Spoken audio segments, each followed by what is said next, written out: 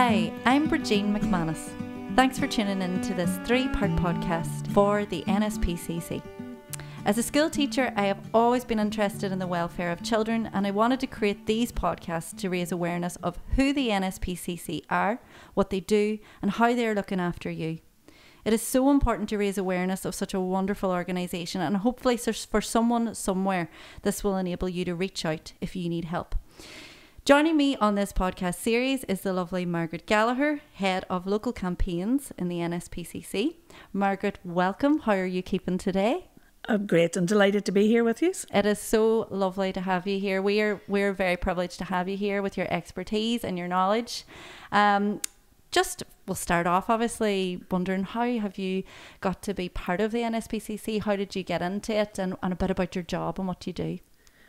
Well, Bridgeen, I suppose it took a number of years for me to get to this place. I had a number of different roles and communities, and I suppose that's where I would start off by saying I come from a very strong community development background. I've been involved in volunteering since I was a teenager, then moved in to do other work. My career wasn't a straightforward path, but my passion always was about trying to help communities and children and young people. So like yourself, I taught for a short period of time, but older young people. Good. And then I moved into the area of managing a counselling service, which brought to me to see that there were challenges in people's lives that really were difficult, and that we need to support people as early as possible to help with that. And that was with adults. Yes. And then I moved to work with Women's Aid, where again I was seeing a very, very challenging issue, which is domestic abuse and violence, and seeing the impact on families, and particularly on children. And that's really where led me to the NSPCC. I always had respect for them. We worked alongside them with all the other places I had worked previously. I found them very open. But it took me then to a place when the job became available around campaigns, where I could kind of marry up both those experiences I had of doing communications work, but also looking at preventing child abuse and neglect. And I've been here 12 years, and I have to say it's flown by, which is always a really, really good sign. But I work with many partners, and I love it. That is absolutely lovely. I think from what you're describing, it seems your journey was nearly meant to be, and you needed to do the other things to get to where you are at now, because all that experience has brought you to be a very, very, a very knowledgeable person, and to be able to actually put in place things that are going to help, because you've seen it, you've been there, you've seen it, and then you've seen it when you put things in action, how they can actually help as well. Yeah, I think that for me, there are many agencies working together, but we have to work with the public as well. Oh, definitely, yeah. Those that hold the most insight into what's going on in families' lives and communities are often people who might be coming to the door to deliver groceries, and particularly now during COVID. So for me, those that are teachers, social workers, police, they're quite clear about their role, they're quite clear about their responsibilities. But often we have people in the community and young people themselves that don't know what to do. So a lot of my work now is around trying to help support communities to act earlier when they have concerns about a child, and for anyone who is experiencing difficulties to come forward earlier and get help. So I think you have to remain positive and strength-based.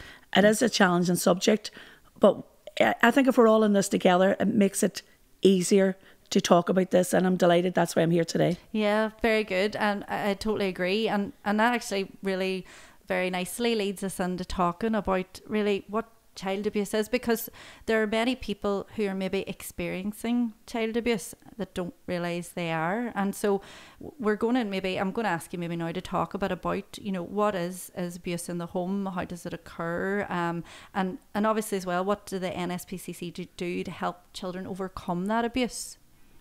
Well, I suppose if we look at a definition of abuse, and it can be difficult for people to hear that, but it is a reality that for some children, they can be physically harmed, sexually harmed, and it can be emotional as well. And it can happen in person or online. So we talk about the home, but it can also happen in the community. And it can be a lack of love and care and attention, which is actually neglect. Yes. So it is child abuse and neglect that we talk about. Yes. And there are different ways in which children and young people can be affected by it.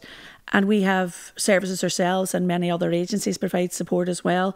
But what we need to know is that we need to recognise when child abuse and neglect is happening, and intervene as early as possible. So what the NSPCC do, we were formed over 130 years ago, so it has evolved. My goodness, that's amazing. People don't realise how long this institute, this has been going, you know. Yeah, and we're lucky because we have learned through moving through the different stages of when children weren't so much protected. And we're now in a good place to know that, you know, like physical punishment is harmful. Yes. We know that children are much more looked after now in terms of their rights. And I suppose we're in a good place now to really try and drive down as much and prevent as much of this abuse as possible. So what we do is we have services ourselves across Northern Ireland. We have 3 service centres, but they specialise in sexual abuse and preventing sexual abuse as well. And that is a difficult issue. And we work with children and their families to recover from that and to look at the future, because we know that for many young people and children, it is a challenging and very difficult experience to have, and for their parents or carers to help them through. How do they move past this? So a lot of our focus is on the future. And one of our programs is called Letting the Future In. So that's the kind of work we do around abuse in itself. We have a helpline service for adults. And it's been running for a long time, and it's a phone number as well as email contacts as well. I don't know, we'll give out the details later. And that's for anyone who has concerns about a child. Yes, I think funny that is nearly for the adult. It's very hard to know what to actually do when you see or you suspect that this is going on, and for an adult then to have to wonder, well, where do I go? Who do I go to, and how do I do it in the appropriate way? You know, so you would obviously have that helpline for the adults as well to then help the children. Isn't that what you're saying? Yeah, and it can also be neighbours or people in the community who've seen a pattern, maybe a behaviour of children being left on their own.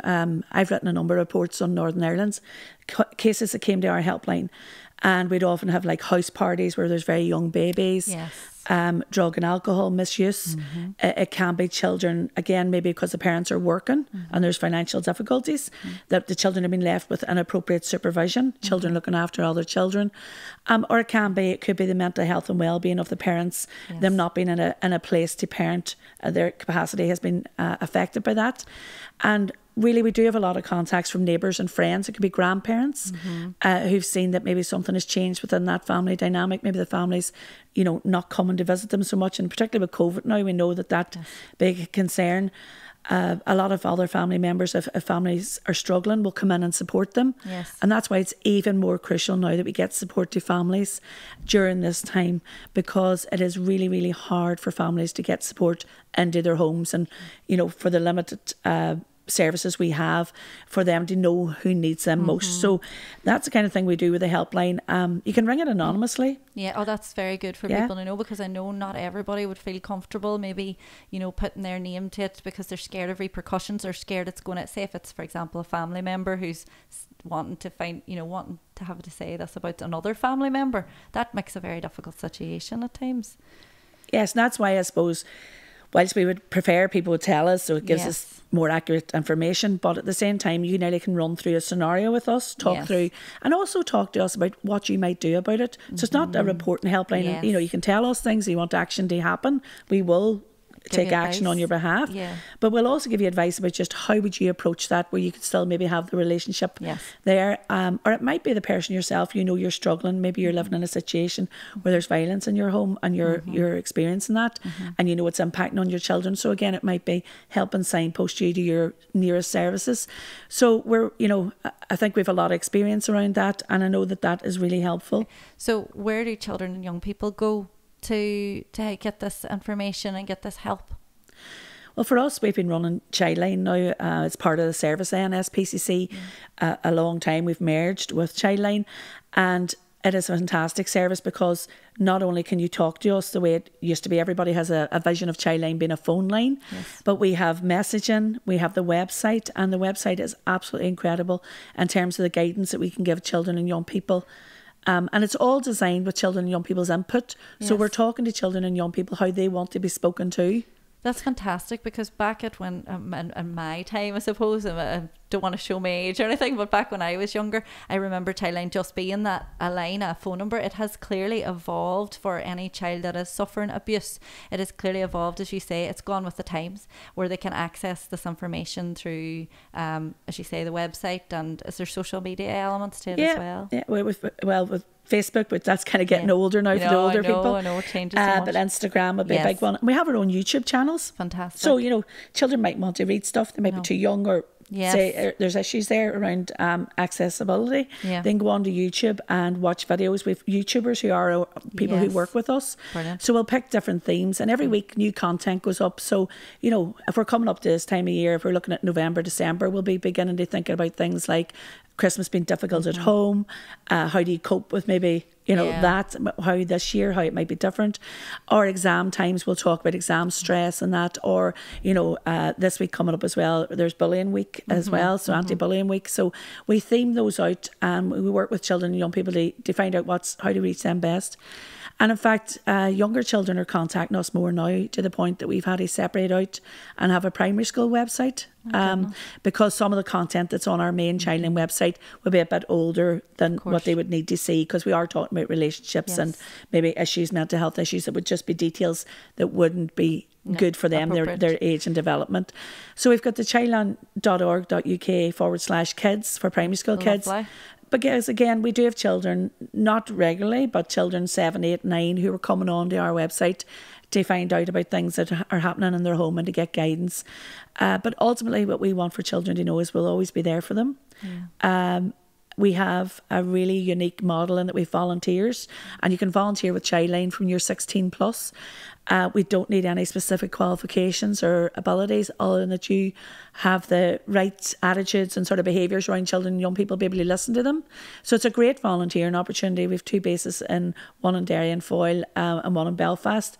So, you know, we love having younger people involved because they're so in touch with what's happening in young people's lives.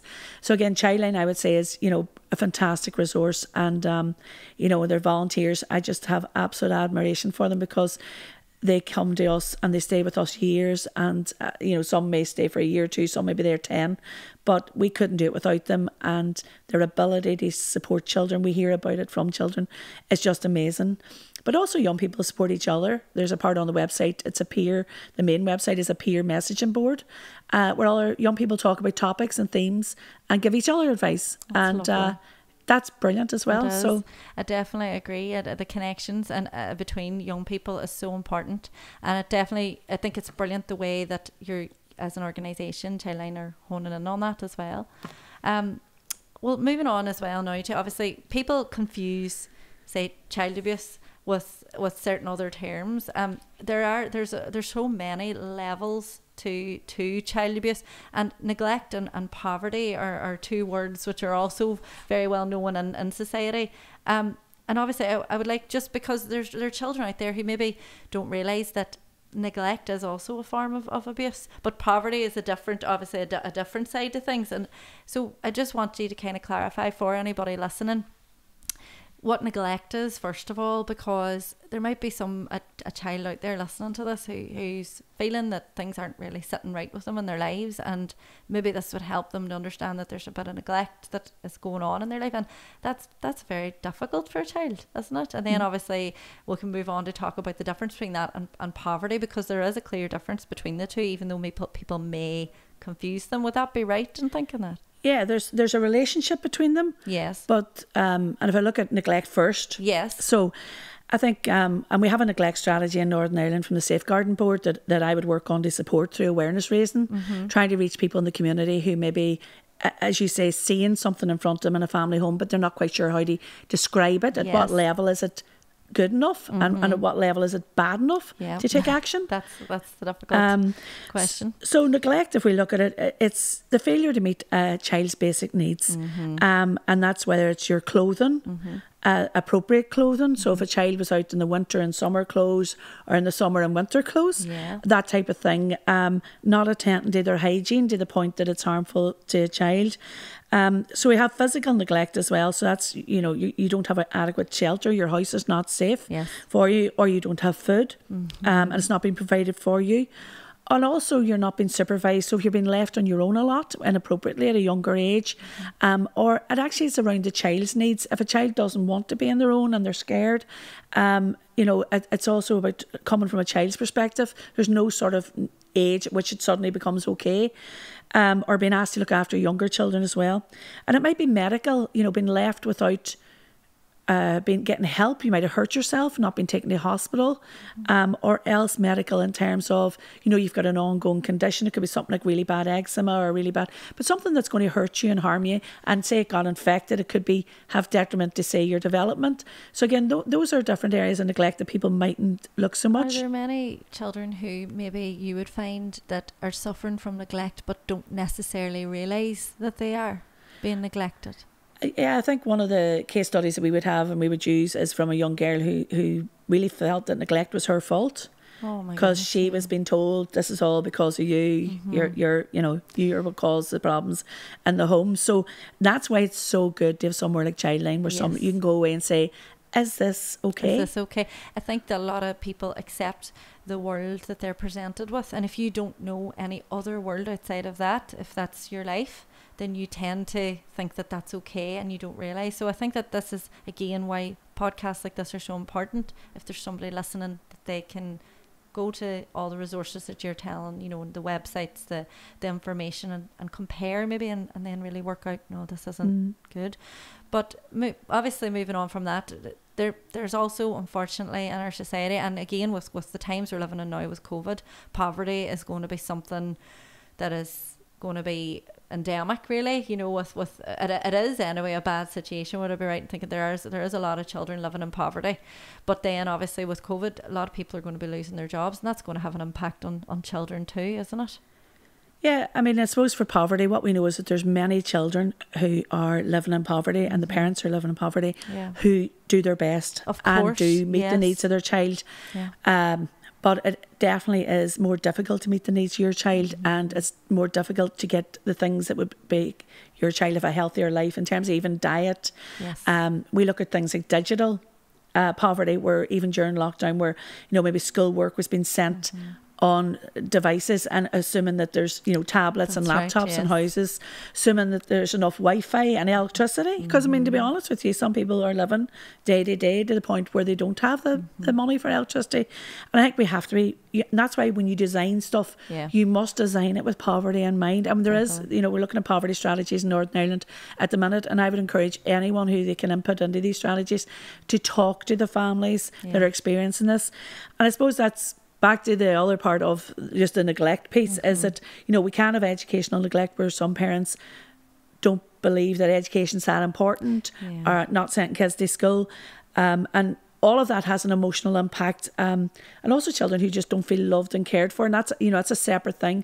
But in terms of poverty, I think that it's going to increase, as you said, we've made a statement to Boris Johnson along with a number of other charities, because it is going to be driven by policy. Nobody can make more money, but the extension of free school meals, the putting resources behind the community. We have seen community networks step up during COVID that were not there before. The people distributing the food banks, the people out on the streets, identifying families in need. We need to support those people and those organisations and community groups to sustain this, because poverty isn't going away. And as you said, people tend to think of poverty as people who are not working, where actually there's a significant amount of people and families living in poverty where one or two parents are working, but their jobs are so low paid, their hours are irregular, there's no progression routes. So they're going to be on minimum wage for the rest of their life. I tell you, I have seen that myself, where people are working.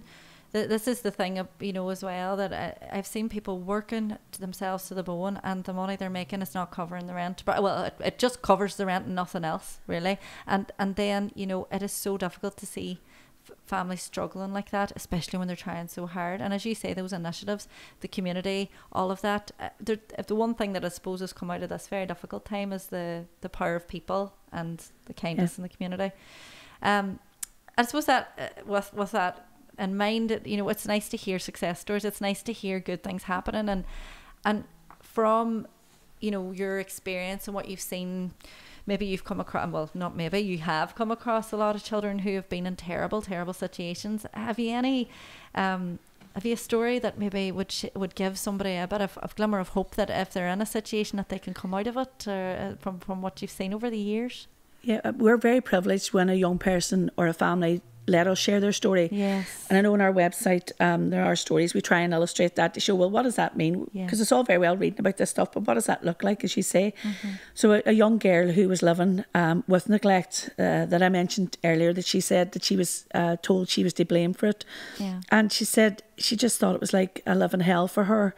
There was no one out there. It wasn't noticed if she was even in the house.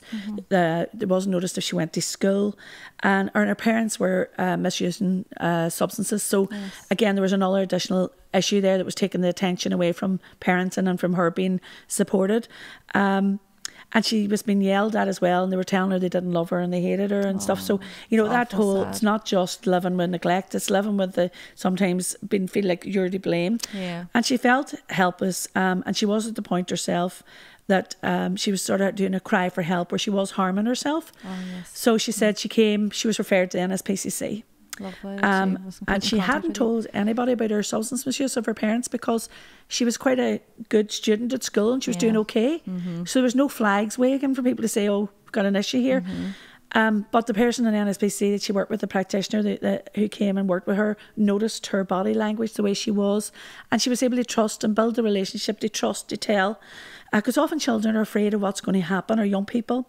So she opened up and she got the confidence to let it out, and she got the support, and she got the support for her, her parents would have been signposted as well, but more than that, she knew it wasn't her fault and that she had a pathway out of it with support, and she just, she thanked us for being there for her. So that's what you want. I mean, I always say if it's one person's life like that can maybe open up that doorway to a new pathway for her, that's enough. But we have hundreds. It's very emotional too, and it's lovely to see then the work that you are doing actually helping somebody, and I do think as well that particular person, with what she gained from all of you, she will give that out to others as well, that she sees in you, because she is in a special position where she knows she'll be able to see somebody before anyone else that's in that situation, and she'd be able to give them advice and help because she got it from you. So I think your word spreads beyond just even the one person that you're helping.